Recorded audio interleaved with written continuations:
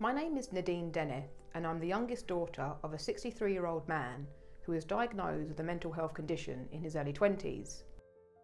My dad had a very good job and worked for the local government, and he led a very comfortable and independent life. But this all changed at the end of 2012 when his mother passed away. Her death resulted in him experiencing a psychosis and relapsing, and he was taken to hospital under section where he stayed for 3 months. But by the time he was discharged home, his physical and mental health had deteriorated so badly that he was no longer able to work again and became housebound. Within just 3 years of that happening, my dad was then under the care of adult social services, and he eventually had to move into a nursing home facility, which is where he is today. But what happened to my dad is just an example. There are many more people like my dad, some even younger, who are living in isolation and are practically housebound due to ill health and no longer able to work or contribute to life in their local communities. The solution to this problem is actually very simple, and it costs significantly less than the systems we have in place today. So what is this miracle cure to ill health that the NHS even state on their own website? It's exercise. Exercise is medically proven to treat and prevent a whole range of chronic health problems, including depression, stress, obesity, type 2 diabetes, arthritis. The list really does go on. And the cost to the UK as a result of lost productivity and cost to the NHS runs into the billions of pounds each and every year. So I decided to create a social enterprise called N.ableD to help educate and empower people with chronic ill health to take back the control of their health and well-being and support them to become integrated and productive members of their local communities. And the way we do this is by providing the person with their own personalised programme of exercise and nutrition as a way to help that person become physically and mentally stronger and more likely to lead a healthier and happier life. Anne is a 55-year-old woman who up until 2 years ago had been working as a teaching assistant, a job she did for more than 10 years and enjoyed. Anne now suffers from depression, anxiety and high blood pressure and can no longer work because she is too anxious to leave the house.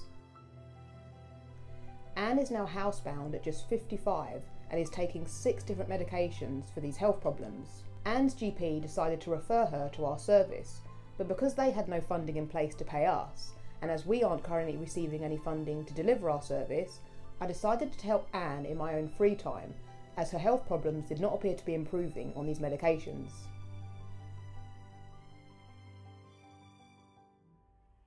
So your doctor referred you to us to help you with your physical health as a way to improve your mental health.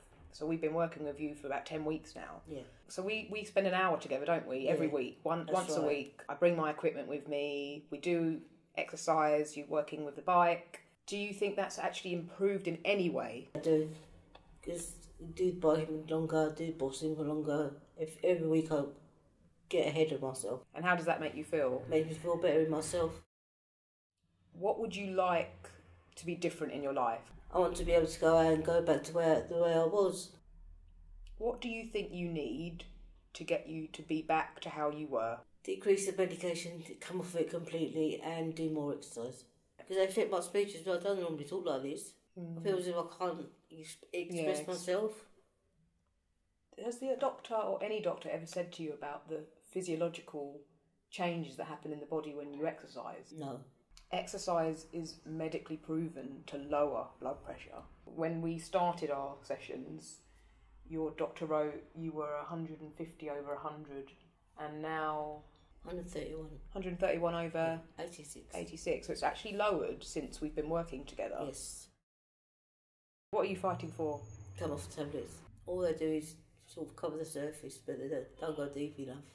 I think tablets should be used as a last resort. Well, I hope you get what you want, Anne. So do I. Asad is 26 years old and originally from Pakistan, having moved to the UK in 2012 to be closer to his family. He has an inherited genetic condition that causes sensory impairment, obesity and learning difficulties. 2 years ago, Asad had a support plan drawn up by his local authority and he was told he'd be entitled to a care package worth £10,000 a year. This money would pay for his yearly support needs, including personal care, outreach support and domestic support. 2 years later, Assad is still without outreach support and domestic support, so his father contacted us in the hope that our service could help Assad. As we cannot help Assad for free, Assad has now been without any additional support for the last 4 years, and unsurprisingly, he has become depressed and socially isolated. To make matters worse, he has also gained an additional 30 kilos in body weight, which now poses a serious health risk for Assad, increasing his chances of getting type 2 diabetes, cardiovascular diseases, which are just 2 conditions linked to physical inactivity. Today we've been invited round for lunch at Assad's family home, and we're going to accompany him to his GP practice to see if they can offer any solution to Assad's current dilemma, which is now affecting his health and mental well-being. When you were living in Pakistan, you were more active there? Yes. Did you play any sports? No, I just do some Special Olympics, 50 meter. So you did a 50-metre race? Yeah.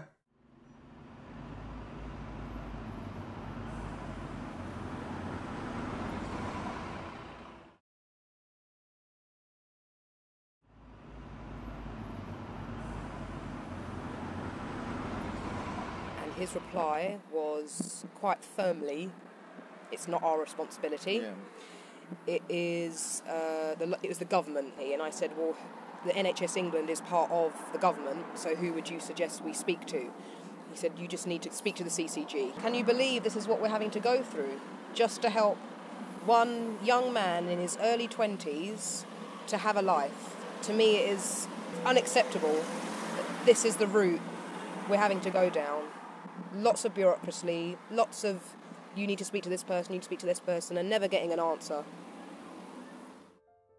After a disappointing meeting with Assad's GP, I've decided to get an opinion from another medical doctor about our current healthcare system. I'll soon be interviewing Dr Donn Brennan, who is a medical doctor who qualified in medicine in 1979, and since that time has worked in different hospital settings and as a GP. That must be him.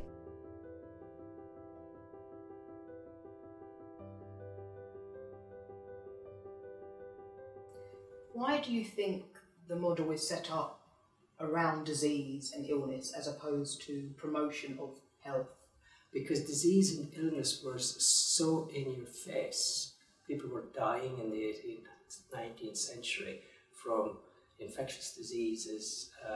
There was very gross suffering, and the emphasis inevitably had to be, how do you cope with the extremes of suffering that people had? And so the medical model, motivated by the relief of suffering, focused on disease. And so that was reasonable for its time. However, we are in a much more fortunate position in that we have handled all acute illnesses pretty much very well, trauma very well. But the sort of illnesses people now suffer are chronic, and modern medicine does not heal.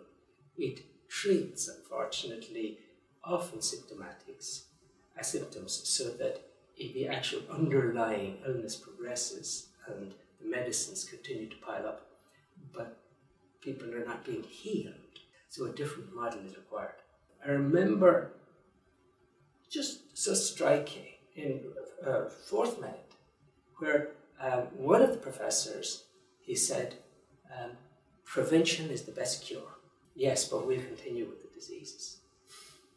That individual professor had the insight to recognize that this was, important prevention, but also he recognized that medicine is all about treating the disease. It was Schrödinger who said that the advances that happen in science occur over the coffins of the previous generation. And basically, new paradigms are very slow to come in. The solution that's always talked about is in terms of more money for psychiatry, more money for general practice, more money. More money is not going to solve the problem. The model is broken. Fix the model. That means a new paradigm, a new approach. It's gradually getting there. The approach is you empower patients, not doctors. The person at the core has to be the patient, the finance has to orientate around the patient. And the patient has to be educated, and education is the absolute key. Education of patients, primarily. They can actually take care of their own health. In fact, where education happens and the patient is given ownership and empowered through understanding their situation, they're highly motivated to change. They do not want to die from a stroke. And so were they given that opportunity to understand that a DASH diet or that the exercise would make a significant difference, you would find that if you brought them back a month later, they would be taking more exercise, and they would, if they had that sort of support. What you offer is a fantastic service. But actually what it would require is the general practitioners would be educated to the availability of such a service in their area. But not only that, they would need to be reminded occasionally. And so that if a patient is there for only 3-5 minutes and the doctor is saying, well, you need to be taking exercise, there's the website, there's the phone number, but the doctor needs that immediately available to him here in his awareness and in his protocols. Who's paying? It is true that the funding is now coming more into the general practitioners, but then you have groups of general practitioners vying for funds for their particular projects. And so, unless in that situation you have someone in a position of influence distributing funds who has a specific interest, unfortunately, the funds won't be made available. But, that is again the old model. People trained in the old model of treating disease are very likely to spend the funds treating disease. And that's where it requires that there is a whole total new emphasis. Empower patients, educate doctors to the evidence base of lifestyle, diet programs, and gradually we should get there. But it'll be, I think, the few individuals who are out in front who will make those changes happen. Thank you very much, Dr. Brennan, for your huge insight into the current state of the healthcare system. Thank you, Nadine. You are the pioneer. You must keep up your work. I will. You will succeed because the time is changing. My name's Harrison Carter. I'm the current co-chairman of the UK Medical Student Committee in the BMA. I'm also a student at Cambridge doing a Masters in Public Health, and I'm involved in a research group at Cambridge looking at nutrition education, but particularly how we can educate medical students and junior doctors. There is an issue with medical education in this country. Where medical education falls behind is that it's not preparing doctors to be the type of doctors we need in the NHS today, the doctors that care about the whole person, the doctors that consider critically ideas around nutrition, around diet and exercise. The fact is, there have been a number of reports about the importance of nutrition, the importance of prescribing exercise and other therapies beyond medicalised kind of drug treatment, but that's not getting through into medical education and medical curricula in the medical schools across this country. One of the problems is it's very difficult to change and modernise medical curricula. In the 1990s, the Department of Health produced the Eat Well report, which looked at the importance of equipping medical professionals with the knowledge and information to enable them to help patients and improve their nutrition. Then a group called the Intercollegiate Group for Nutrition of the Medical Royal Colleges, so the training bodies for junior doctors and senior doctors, that group was formed and it produced a curriculum which hasn't been implemented in most medical schools in this country. We have a population that's getting more obese. We still have a high burden of disease associated with smoking tobacco. We also have a very high burden of disease which is actually going up in terms of people drinking alcohol. And we need more innovative, inexpensive solutions to some of those problems. So doctors need to be open-minded. They also need to realise that in order to be good advocates for their patients, they need to think outside the box. And I think the way we start doing that is by making medical schools recognise that they also have an obligation to the future population, because the people that graduate from medical school will have an obligation to the population to treat them, but medical schools have an obligation to make sure that that future doctor is catering for the future needs of the population. That's the type of person that medical schools need to be preparing, and that's how we start making change in this area. The only thing that is currently stopping me from being able to help Asad and others like him that would benefit from our service is funding. I've applied to many grant funding organisations but never get through to the second round. The one time that I was able to get through to the second round was when I applied to the NHS Clinical Commissioning Group's Innovation Bursary Fund in my local area. After I had the interview, I was told in my feedback that the idea was a very good one and that it addressed a gap in service provision. However, they also told me that the idea was too ambitious. I'm now on my way to interview John Gillespie, who's the Health and Wellbeing Officer at Tower Hamlets Council for Voluntary Service. He was also sitting on the panel of my interview, so I want to interview him about the funding challenges that are currently facing the community and voluntary service sector today.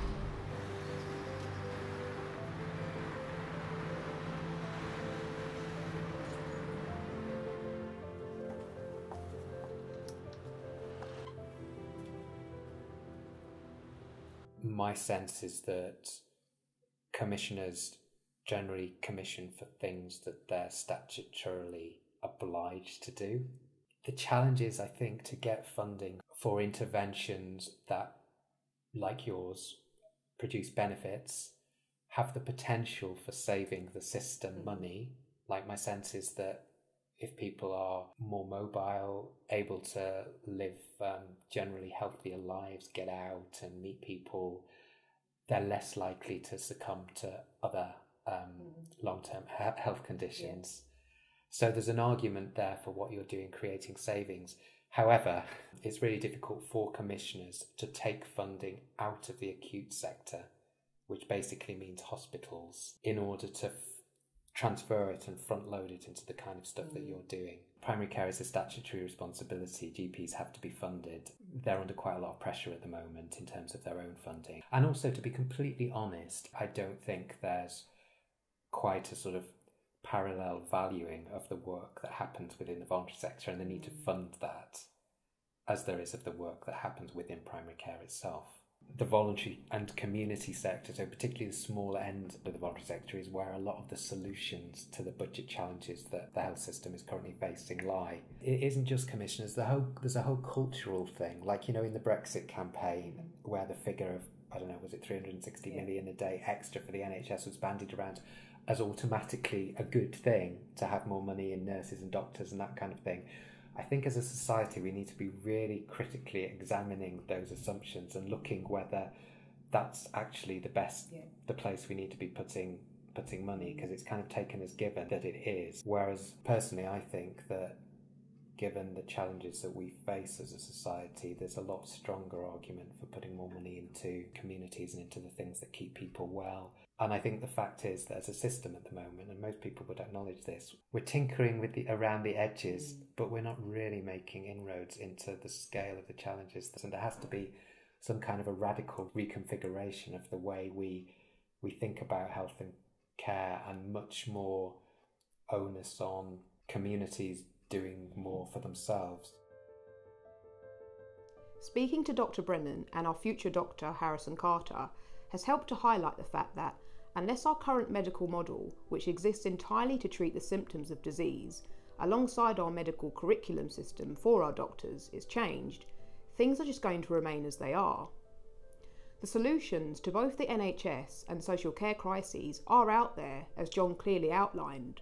Instead, what is happening is, year upon year, more money is being front-loaded into the statutory sector, while the community sector is still seen as a sideline non-priority, when in fact, investing in community services that exist and work hard to prevent people from needing to use the statutory sector is actually what's going to help save the NHS and allow it to be used as it was originally intended, for emergencies only.